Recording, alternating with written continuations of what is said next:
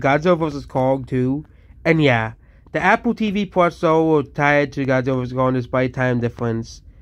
And Netflix Skull series will also tie into the series, so yeah. Hopefully that, we don't have to watch these series to enjoy the movie. Kind of like how they're doing it like how with Marvel now. Space Godzilla and Gigan are the opponent monsters. Power of energy is a MacGuffin of the film, a form of radiation generated by crystal embedded light, created to Earth billions of years ago and embedded to the core of the planet. Blue glowing rocks in Godzilla vs. Kong are fragments. Ultimately, it's called or created the Titans. It's what's the first Godzilla, now Space Godzilla, is called the gravity warping of other modalities of Hollow Earth.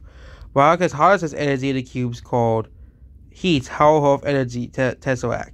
It's used as powerful fuel sources for the new tech. It created a new anti-weapon Titan weapon, Gigan. Gigan is a powerful Titan, cyborg created by Mark, and partly related to the Titan migrated active past. So it is controlled by human interaction as well. It really the risk of AI hidden consciousness to take over. Space Godzilla is the first true Godzilla by definition. Either Godzilla is just giant, amphibious reptiles absorbing new pieces of crystal and meteorites and gaining abilities as well. Godzilla is a new form called Super Godzilla inspired by the video game that inspired Space Godzilla. It's more berserk form than an upgrade. Godzilla absorbs too much power of energy and partially transforms. Or painfully transforms. As well. And that's it for this video here about Godzilla vs. Kong 2. Goodbye.